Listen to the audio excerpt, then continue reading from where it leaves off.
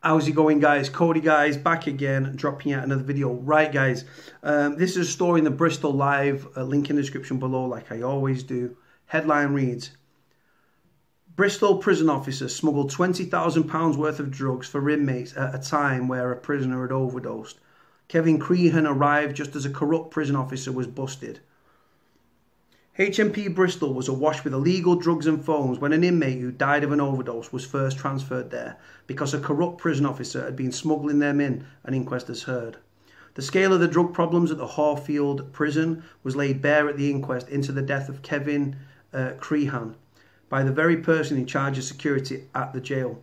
Crehan, 35, died in late December of 2016, just weeks after being transferred to the Horfield jail. The first day of a 2-week inquest into his death heard he died of a drugs overdose thanks to a cocktail of 5 prescription drugs, particularly methadone and diazepam. An inquest jury heard he'd been doing well in his efforts to get off drugs during the first months of his sentence, served at Guy's Marsh Prison in Dorset.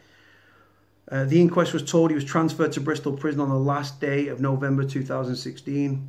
Giving evidence to his inquest was Joanna Haddon, the head of security at HMP Bristol. She was cross-examined by Michael Parr, representing the Crehan family. He asked her exactly how illegal and illicit drugs found their way into the prison. She described numerous various ways in which drugs enter the cells and said that at the end of 2016, November, just days before Crehan arrived at the prison, a prison officer had been discovered smuggling around £20,000 worth of drugs and phones into the prison to sell to inmates.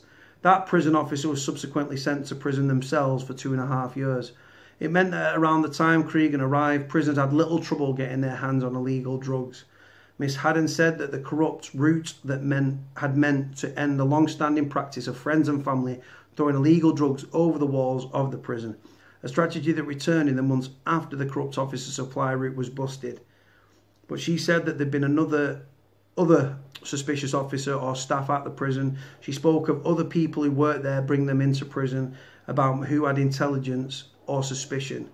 There's been members of staff who don't work within the prison staff themselves who, while they haven't been arrested, have left or stopped working there, and there's intelligence that there's a route that's ended, she explained. Mr. Poir asked if there was a particular problem at Bristol Prison of staff turning a blind eye to prisoners accessing or taking drugs. You would like to think not, but I'm not naive, said Miss Haddon. It's a large-scale problem, though. It's not large-scale, though. That's rubbish, it is. If it wasn't just corrupt staff or civilians who brought drugs in, prisoners can be paid thousands of pounds to return very quickly when they are released on licence, so they can keep the drugs coming on in the inside, she said.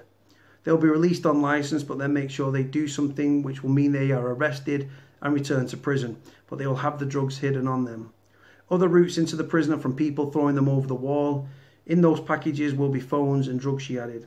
Miss Hayden said the visitors to the prison will bring drugs and phones in, and they have increasingly found that drugs like spice will be secreted within paper sent as letters.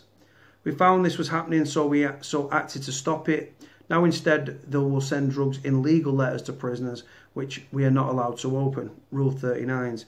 So we have to check with the individual solicitor's office to check they actually did send this letter or not. We'll close down a route and a new one will open. It's a continuing problem we face.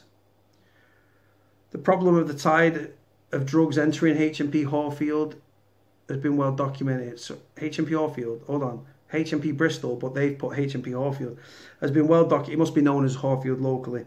It's been well documented before, but it's been put in the spotlight with the inquest of the death of Kevin Crehan, which began on Monday. Toxicology tests revealed Crehan had 5 prescription drugs in his system: methadone, diazepam, mirtazapine, gabapentin, and pregabalin. Pregabalin's a very popular drug. It's a strong painkiller, and people break it down and snort it. Only one of those, methadone, he was actually prescribed.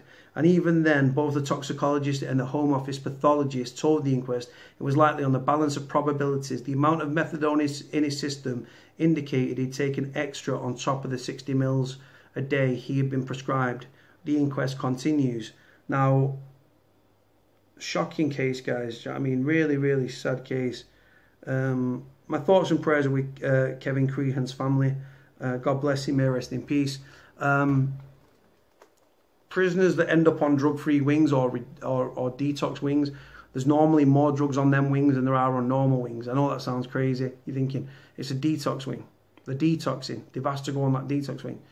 There's normally more drugs on the detox wing than there are on other wings. That's just, prisoners know that, prison officers know that. It's not a secret. So I'm not blowing the lads up. Sad case, guys. Prison officers bringing the drugs in. Now, like I say, as I used to be involved with a drug trade and stuff like that, and I say that to my shame and to my detriment and stuff.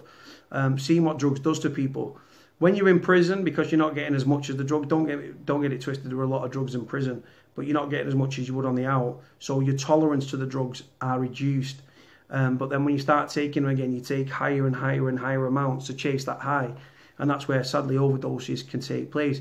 It was the 5 prescription drugs that were in his system. He was only actually given one, and that was the methadone. So he was obviously on a script because, for those that don't know, methadone is a substitute for heroin, just like Subutex is as well. But he was on his methadone, which is a green liquid, and like I said, he was on 60 milligrams a day. So because you've got to remember, if you're in prison and you're coming off a drug, you've got to wean yourself off that. You can do funny things to these people's bodies. Now, I've never taken drugs, tried weed once, but yeah. And the prison officers are bringing it in. It's fueling the violence within the prison, because where you've got debt, where you've got contraband, sorry, you've got debt. Where you've got debt, you've got fear, intimidation, bullying, and violence. And like I say, it's just a sad state of affairs. And like I say, it's tragic that another prisoner, obviously we're talking December 2016, but it's still raw. God bless Kevin Crehan, and my thoughts and prayers with his family. Some people go to prison for rehabilitation and are leaving as addicts or worse in body bags. Now, it looks like he's battled the addiction. The 2 pictures that I can see, you can see it when he was more fuller faced, he was fatter in the face, and then you can see as the drugs have taken hold that he's become gaunt, his cheekbones are sucked in, and you can sort of like tell that you can tell when someone's like addictions. And addiction's not a funny thing, guys, at all. Addiction is, people use it for many different reasons in prison or in general, and it can stem from childhood as a coping mechanism to deal with certain traumatic events in their life. Some people drink, some people take drugs, some people get angry, some people self-harm. Addiction is not a laughing matter. And I know people say, oh, people choose to do drugs. Yeah, but you've got to look at why. They can get peer pressured into it in prison, bullied into it, spiked. They can use it as a coping mechanism to escape the reality of prison and the reality of the surroundings. It can be a cure for boredom. That sounds crazy, but that's a reality as well. And like I say, this prisoner, Kevin Crehan, God bless him, left prison in a body bag. That corrupt officer got 2.5 years in prison.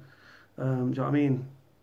He'd do, what, 1.25 years, and then he'd be out. And that's if he doesn't get released on tag. Crazy, guys. Crazy stuff. Let me know what you think about the story. There's a link in the description. Like, comment, subscribe. Cody out.